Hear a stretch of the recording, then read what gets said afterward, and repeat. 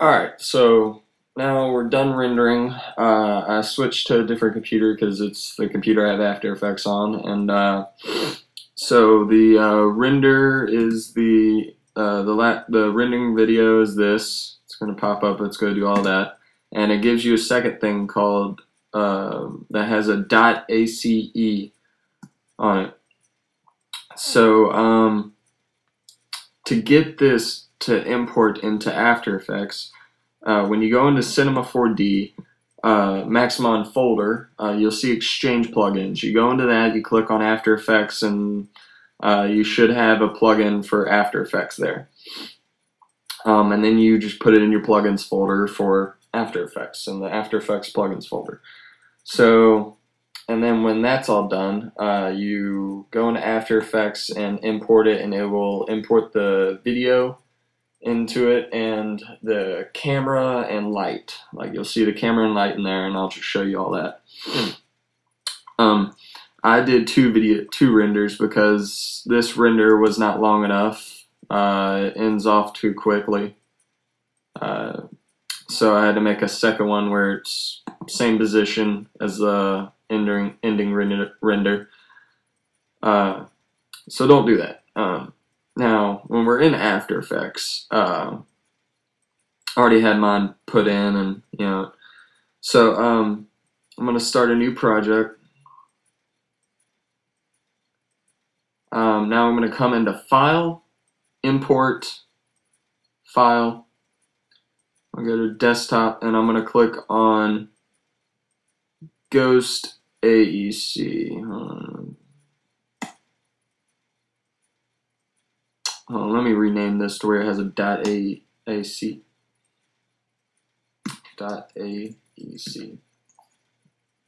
Alright, now I'm going to come in here. After Effects, Import, File,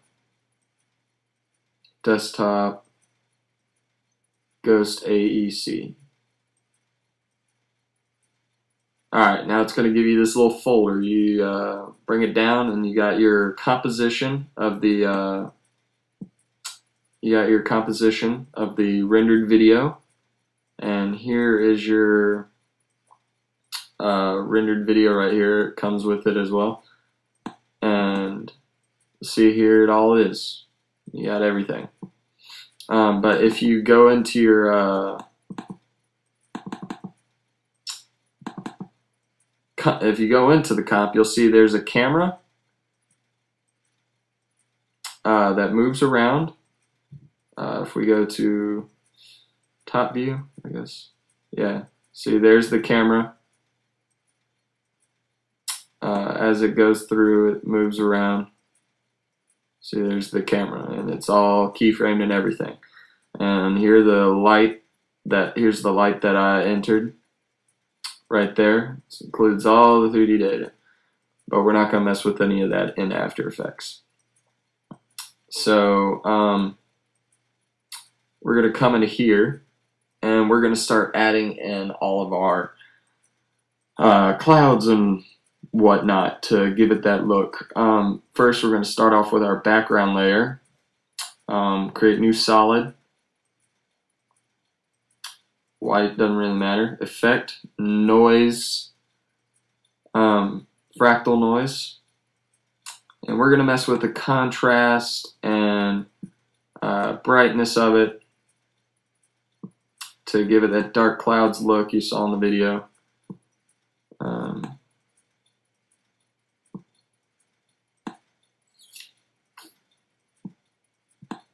Bring this up just a little bit more. Alright, and we'll do spline.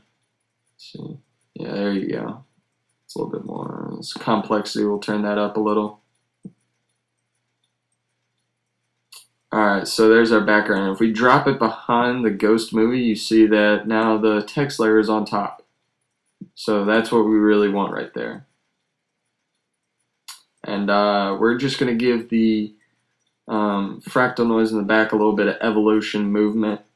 So take it to the very end, and we keyframed it at the beginning, and we'll take it to the very end and move it forward a little so it just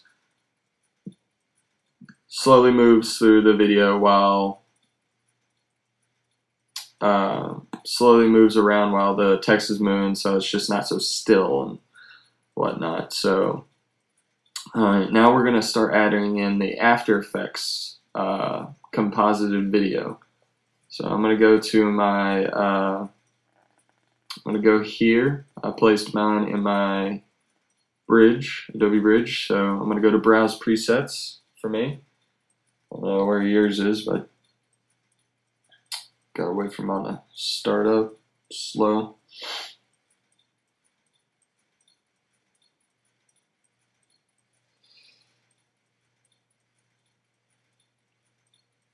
There it is. Alright, so I'm going to go into Action Essentials 2.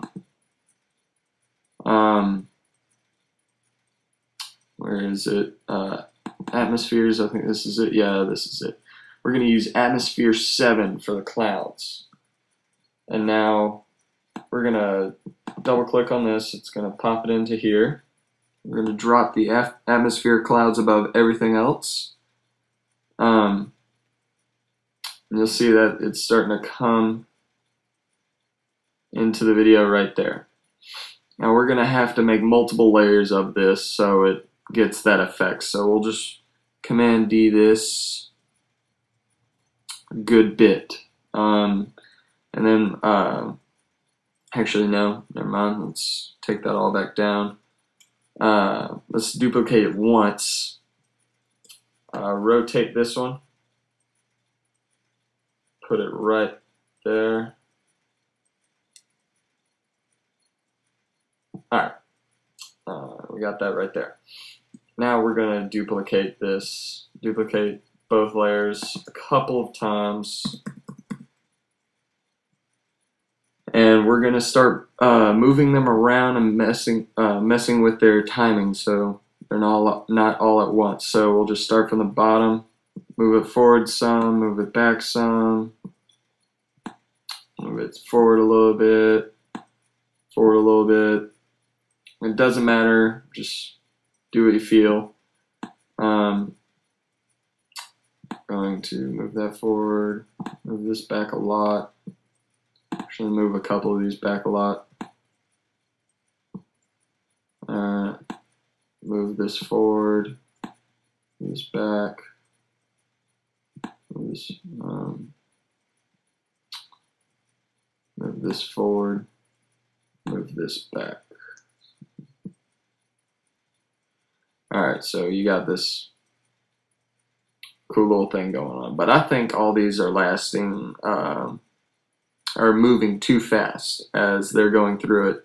I've learned that it moves too fast when you run through the whole thing. So we're going to go over here, click on all of them, right click, and go to time, stretch, and 200%. Turn it up to 200%. And when you come into here and you play it through, it's going to move slow and gentle like and whatnot.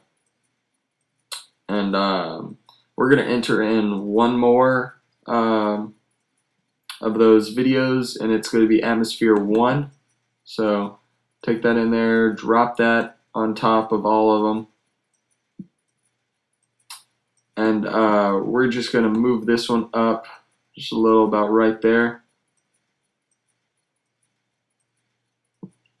So it's moving across, but this isn't going to come in for a good bit. We're going to wait until the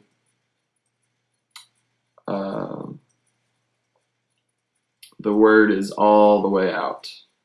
So we're going to come about right here.